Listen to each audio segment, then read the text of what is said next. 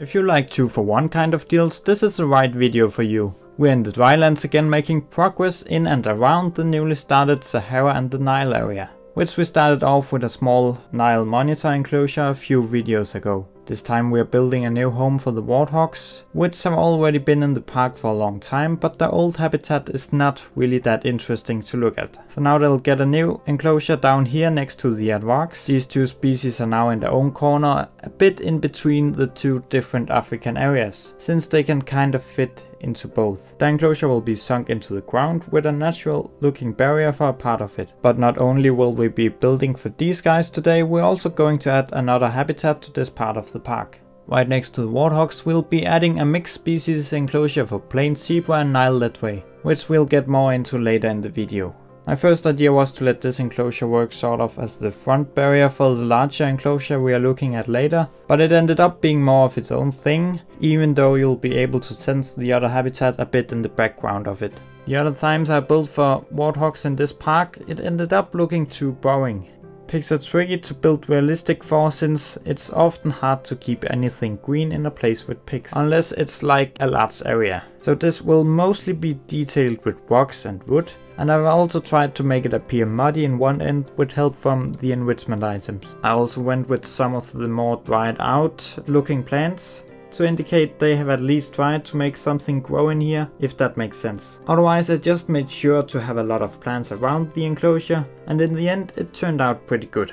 I've not been looking much at the Warthogs for a while, and now after giving them some attention again I really started to realize how cartoonish they look in this game. The model is alright, but the colors seem a bit too inspired by a certain Disney character. They should be more greys, and they really lack that black hair down the back. Cartoonish looking base game animals is often mentioned in the community, but I don't often see the Warthog being pointed out among them. A more consistent art style among the species would be nice to see. You're not going to see me add any billboards or other educational features today. I'm planning on redoing all the signs in the park in a similar way as I did with Whelpton Zoo. If you don't know what I'm talking about, you can check out this video. I'm just not sure how many of the species from the Drylands I'll be able to find in my books, but I'll probably follow up on that one day. Both habitats you'll see today will be sharing a building in the back. This building I have changed several times along the way, but you'll see how it turned out when I show off the whole area at the end of the video. But I can promise that I won't change it even more, since I think I might expand it into the Sahara enclosure I'll be doing another day.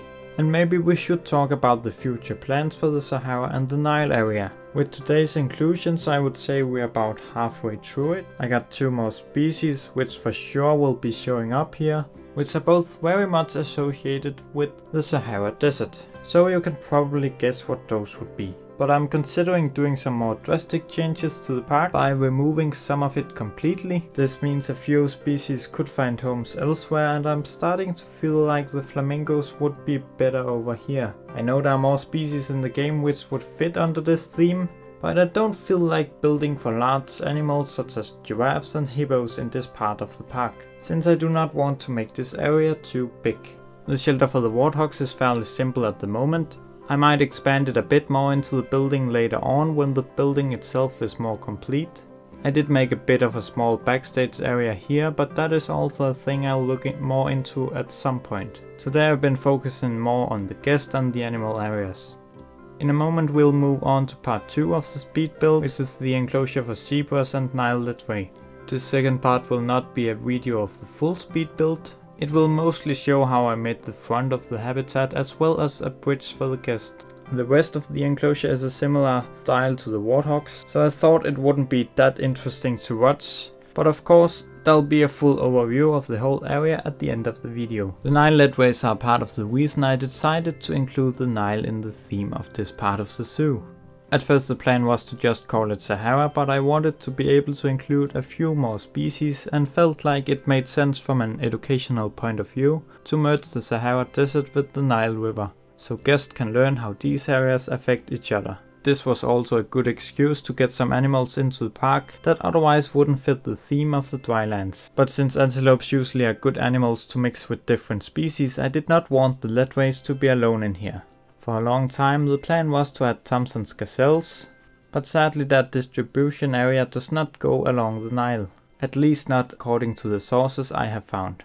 Instead I ended up going with the plain zebra, which got some subspecies within the region of the Nile. This way I also got a classic zoo animal to this part of the park, which might make it more appealing to the public. As you might have noticed, I've used a few different types of plants down in this area that are not anywhere else in the park. The fever tree and elephant grass. I just wanted to give the landscape a bit of a different feeling down here, to make it easier to tell the areas of the zoo apart. Making small changes to the foliage selection is a good way to do that. Since the zoo do not have a lot of lakes and such, I usually like to make a big deal out of it when I do add some. So I went with a big bridge-like structure over this one, which also worked as part of the barrier for the habitat. It added a bit of theming to this area without it being extreme.